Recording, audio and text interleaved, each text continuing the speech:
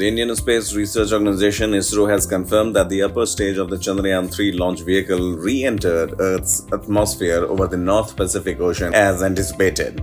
The cryogenic upper stage of the LVM-3M4 launch vehicle experienced uncontrolled re-entry at approximately 14:42 IST on Wednesday, adhering to the 25-year rule recommended by the Inter-Agency Space Debris Coordination Committee. Chandrayaan-3, India's third lunar mission, commenced on July 14, 2023 with the Vikram lander and Pragyan rover landing on the moon's surface on August 23. This achievement marked India as the first country to land near the lunar South Pole and the fourth country with a controlled lunar landing. Following 10 days of lunar exploration, the lander and the rover entered sleep mode, while the propulsion module continued orbiting the moon after separating from the lander.